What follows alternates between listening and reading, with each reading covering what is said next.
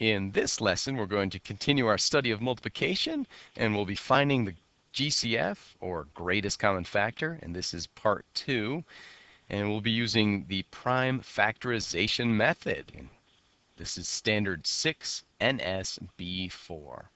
We'll be looking at this worksheet. And you can go to worksheetsandwalkthroughs.com and print out a copy for yourself. You'll find it under our multiplication section, and it is entitled Finding the GCF Part 2, Prime Factorization. And here are the directions.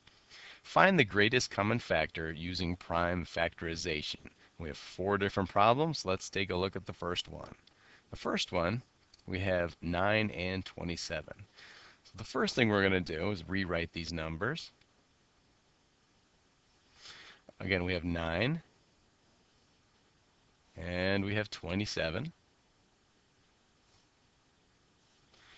And you think to yourself, well, what 2 numbers can I multiply together that will equal 9? Well, right off the bat, you might be thinking you can multiply 3 times 3, and that would equal 9.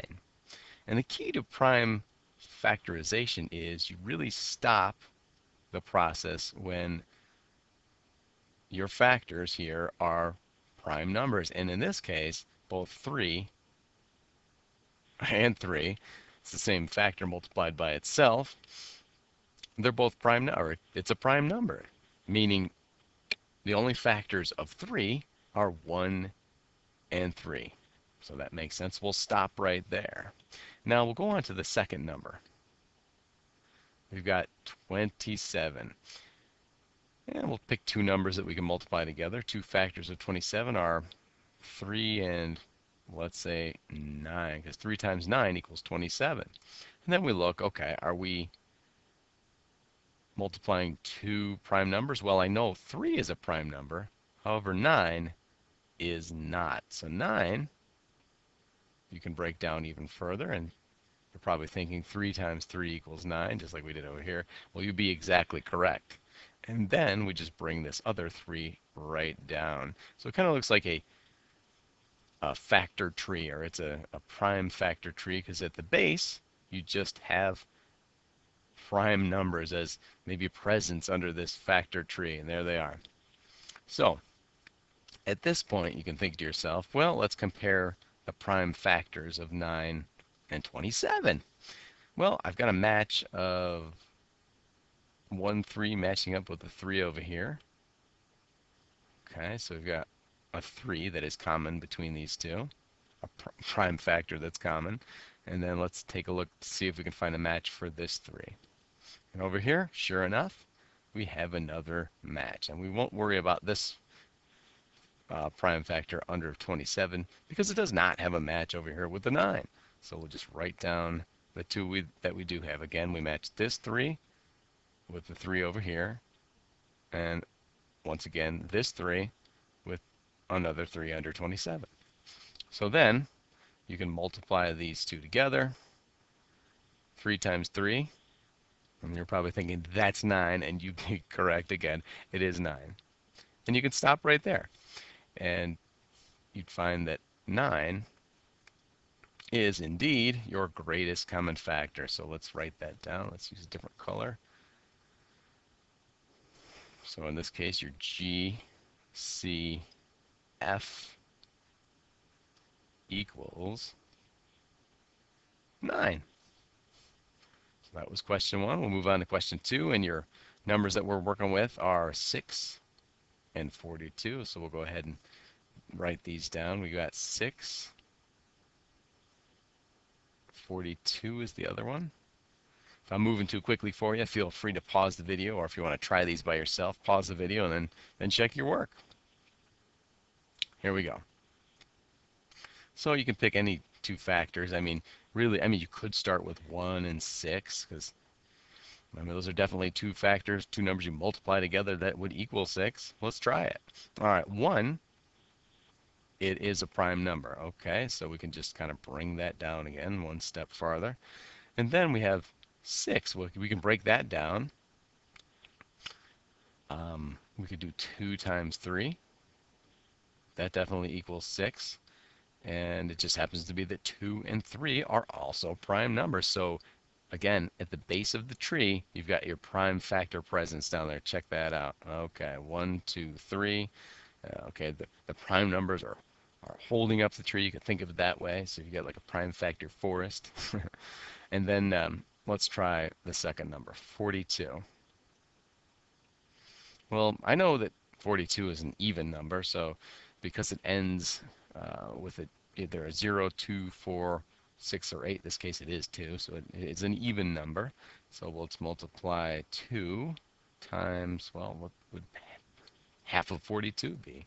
Well, you're probably thinking 21. Well, good for you. Well, basically, you could pick any two factors for 42 to start with. So let's just start with 2 and 21. You could start with 6 and 7, for example, but here we go.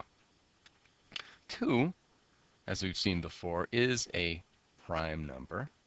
So we'll just rewrite that at the base, or the next level down, and now we'll see what other factors we can come up with for 21 now. So 21, well, I'm thinking 3 times 7. If you're thinking that, good for you.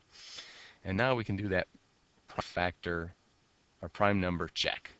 2 is prime. 3, yes, that's prime.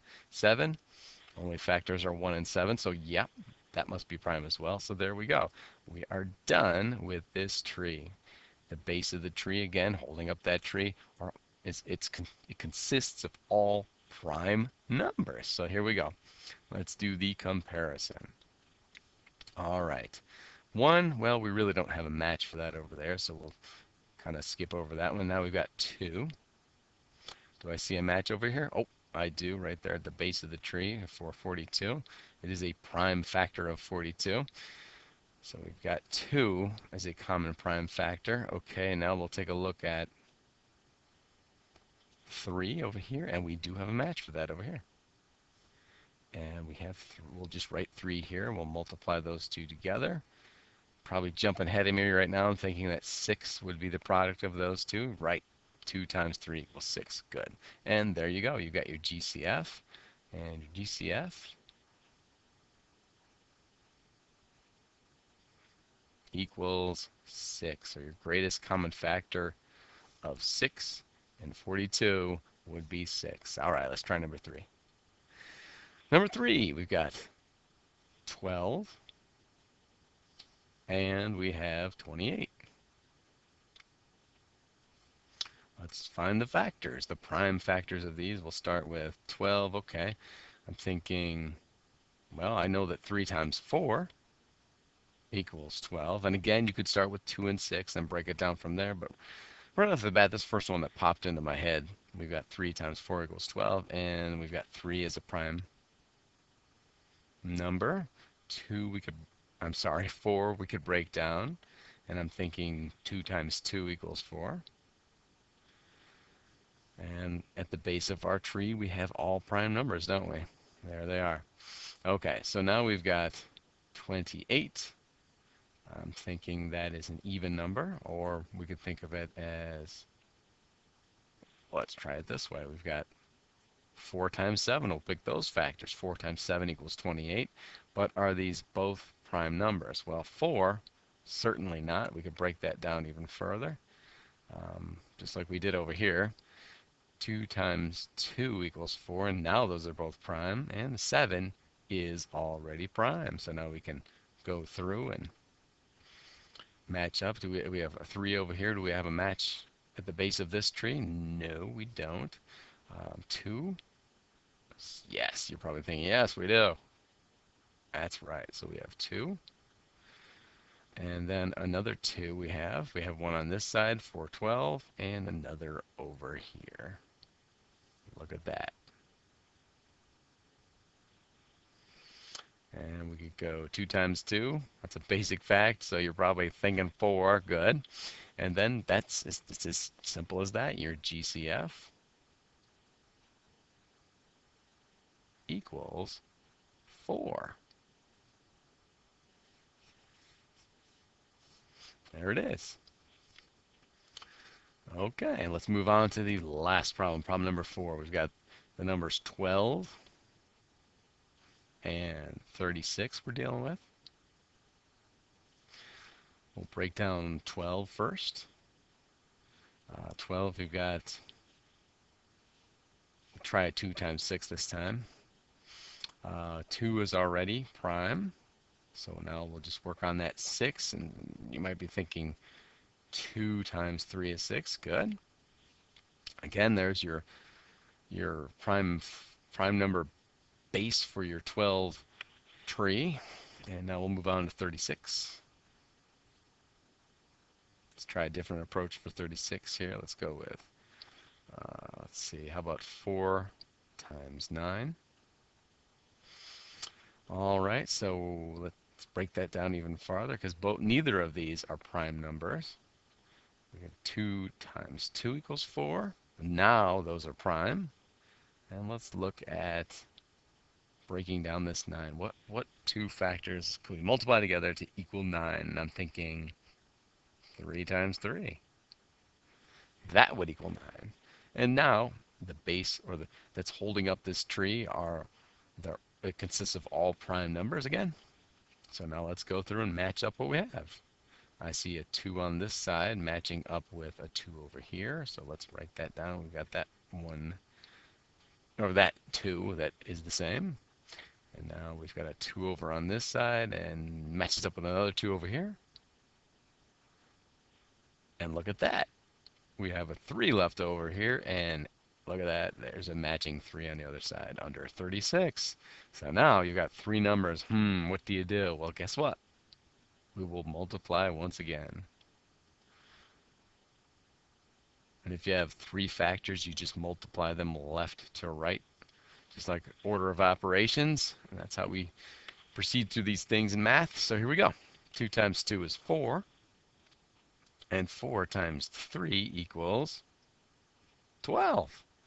And there you go. Your GCF for 12 and 36 are your greatest common factor using the prime factorization method. Some people call them prime factor trees. That's fine too. But nonetheless, your GCF equals 12.